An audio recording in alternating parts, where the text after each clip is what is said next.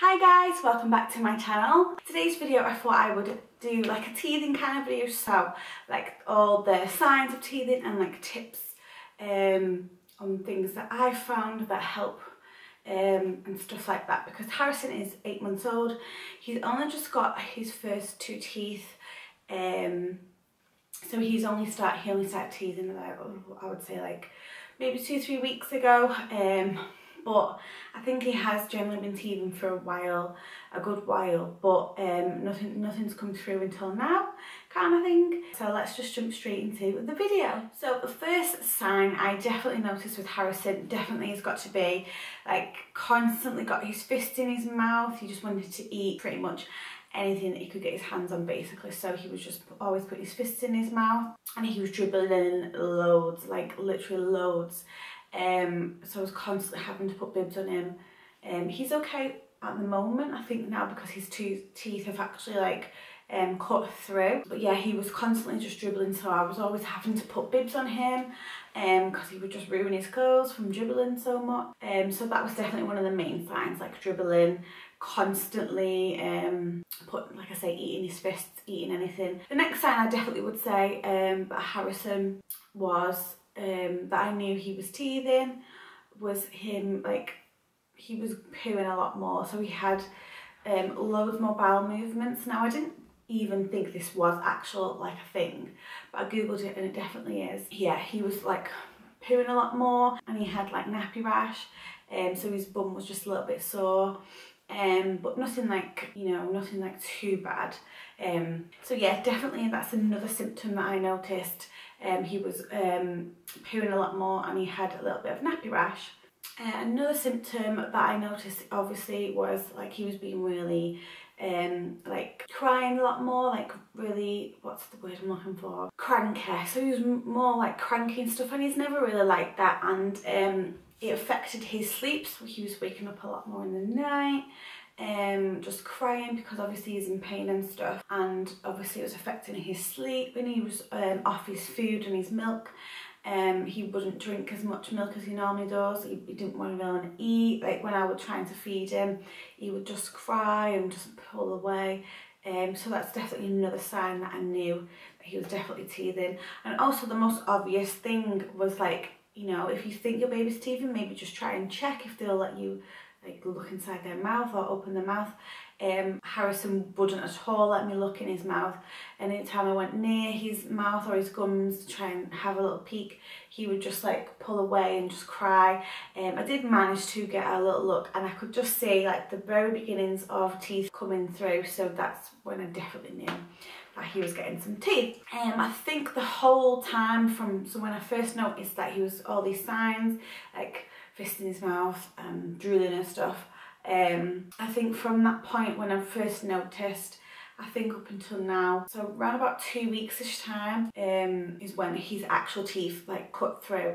So he's got 2 bottom teeth now, and you can feel them, they're really sharp, they've cut through. He's not really bothered, I don't think, as much now, I think because they've maybe cut through, so he's fine. But when they're like ready to come and, you know, they're cutting through, obviously it's very painful for them, so obviously they're going to be a bit off, not themselves, kind of thing. So now on to things that I would recommend giving your baby or your child if they're in a little bit of pain, something to kind of just help them, ease them through it and stuff. One is definitely cuddles. Definitely give them lots of cuddles. I found that Harrison, all he wanted to do was sleep and cuddle, so I just like cuddled him, and he just fell asleep on me most of the time. But yeah, definitely lots of cuddles, and you know, if they want to sleep, then let them sleep, because I know that when I'm in pain and not feeling my best, all I want to do is sleep, and that's all Harrison has been doing at the moment, is just napping loads and just sleeping loads. So yeah, lots of sleep and lots of cuddles is definitely working for Harrison, I found. So a few of his favourite like teething toys, I would say, have to be like this little foot that I bought him, and now these can be put in like the fridge. So you just pop that in the fridge and it's nice and cold for them on their gums, and I just give him that and he just like chomps on it. And another one is this little fishy that I think someone bought him.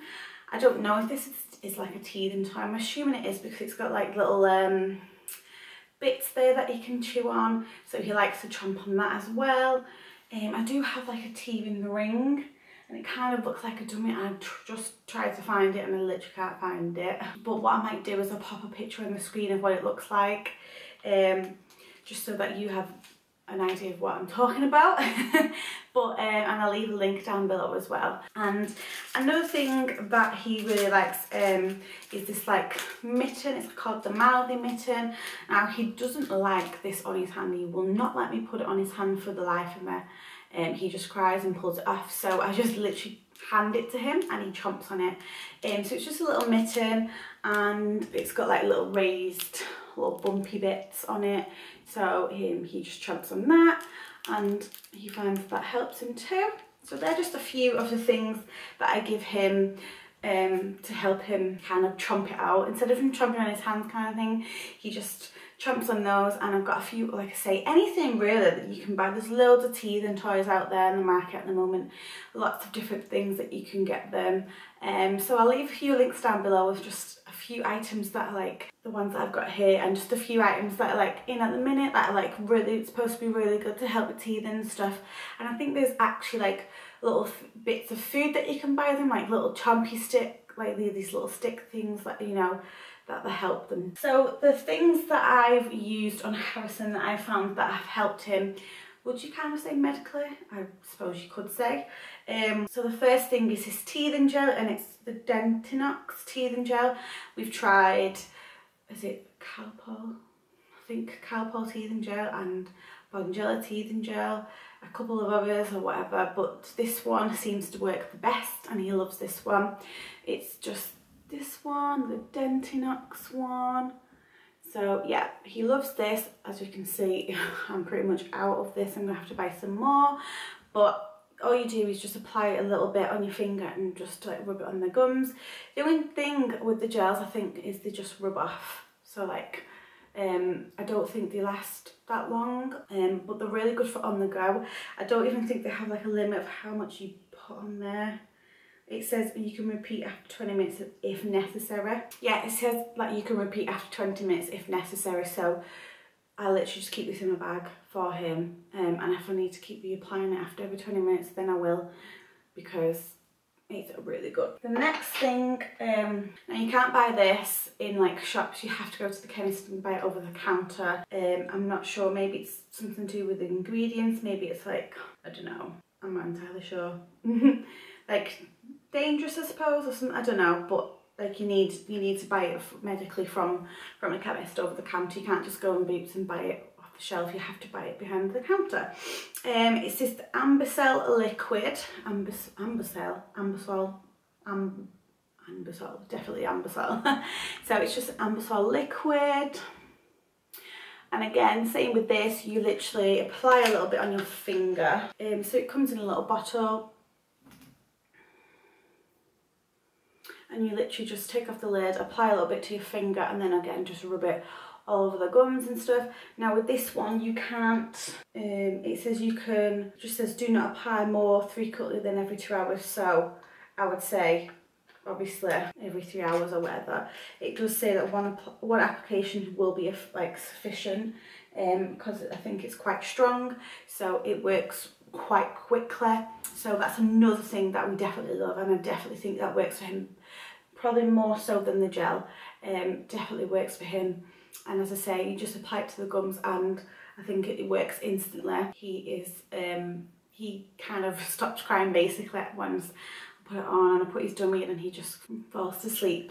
So yeah, I find that the liquid works a lot more better than the gel, but I do still apply the gel obviously in between applying the ANBESOL, just because obviously you can't use that more than every 3 hours, but with the gel you can apply it every 20 minutes. Another really good product that's quite good, I found that these are really good as well, but hates me putting this in his mouth, so I try not to unless I really like necessary. It's the teething granules. I think they do, these ones by Nelson's, and I think they do it's Ashton and Parsons, but these, that's what they look like, the packaging. They're just like little granules, so you get little sachets of them, and so in each sachet it says that it's enough for like 1 dose, but I think obviously if your baby's over 6 months you can have 1 full sachet, and if they're 3 to 6 months old you can only use like half a sachet at one time, so like half a sachet and then the remainder of the sachet a bit later on. But yeah, if they're over 6 months they can have the whole sachet. You literally just pour it into the mouth, or you can put it on a spoon, and that's it basically. But I think these are really good too, definitely really good. I'm not unsure how much all these things cost actually. A couple of pounds I think. That was £2 something, and I think the gels are like no more than £1 actually. I don't think, maybe £1.50. I'm not entirely sure.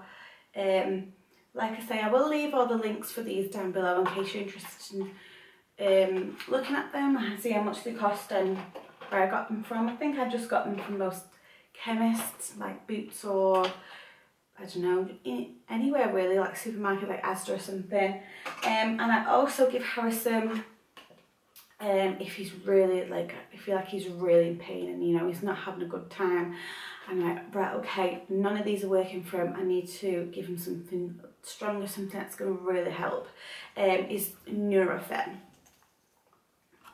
I only really give him this if, like I say, if he really feel like he needs it. And I find that this NUROFEN is better than Calpol because it's I can never say the word ibuprofen. Is that right? I think that's right. But yeah, this is obviously a lot stronger than paracetamol, which is what Calpol is. And yeah, so I give him this and this seems to work a dream. So definitely recommend this. And obviously it does say that it can be used for teething, toothache and all that kind of thing. So I would definitely recommend using the NUROFEN over Calpol. But if you don't want to use this, then Calpol's fine. Babies only need 2.5 ml dose until they're 1, which is definitely, I would definitely recommend reading the packet, because with Calpol, I think after 6 months you can give them a 5 ml dose, but obviously with this you can only give them 2.5 ml dose until they're 12 months, which I didn't know until I looked at the packet, and it's a good job I did, because if I would have given them a 5 ml dose of this, then that wouldn't have been good. So definitely look at the packet, because like I say, I know Calpol you can give them 5 ml dose once the 6 months and over. You don't want to give them too much, so definitely read the packet. But yeah, it's 2.5 ml dose, 6 to 12 months. But yeah, those items, definitely would recommend them all. They all do seem to work. Sometimes they don't really work for him and he's really in that much pain. I just give him NUROFEN and that seems to help massively for him. But yeah, I definitely recommend trying all of them. Obviously every baby's different, and you know, not every baby's going to like any of them, or some are going to work better than others. It's just trial and error really, I suppose I'd say. But yeah, I definitely recommend all them, and they've all seemed to work for Harrison. And I think as well it's just getting them through it, because at the end of the day, when you're feeling rubbish and you're in pain, it's not nice, is it? And I mean, I can't imagine what teething feels like, because obviously we don't remember. But I know that when I've got like toothache or an ulcer or any kind of like mouth pain, it's not pleasant and it is rubbish. Being in any kind of pain is not nice, but I do feel for babies when they're teething, it's not nice. And as I say, I just give Harrison as much cuddles. He always seems to want lots of cuddles when he's, well, when I say when he's teething, but he's only just got 2 teeth. So yeah, but hopefully once they get the first 2, that kind of, when they start getting more, it doesn't affect them as much, I suppose, because they're kind of used to it, I don't know, because Harrison's only got 2. They both kind of came through at the same time, which I think generally they do when you get the first 2, they come through at the same time. But Harrison, as I say, he's 8 months and he's only just got 2 teeth now, but you just feel like he's been teething for months, but he's finally got his 2 teeth. I think as well, another symptom that I would say definitely I noticed that he was teething, obviously his cheeks were quite red, and like his gums at the bottom, like these bits here, like under your teeth, they were swollen and really red, so that's when I knew he's definitely getting some teeth soon. So there was another sign, another symptom that I've definitely noticed about him as well. But as I say, flushed cheeks, really cranky, dribbling loads, just constantly chewing fists, chewing anything, chewing everything, and nappy rash, and constantly like chewing loads. They're definitely all my symptoms that I noticed that Harrison had when he was teething. So I would definitely say, if there could be more, I don't really know. I've known some babies that get really poorly. A high temperature I think is one as well, but Harrison's doesn't really have a temperature. And I think some babies have been sick as well, like vomiting with it, because obviously some babies have a really hard time. Some babies don't even bother.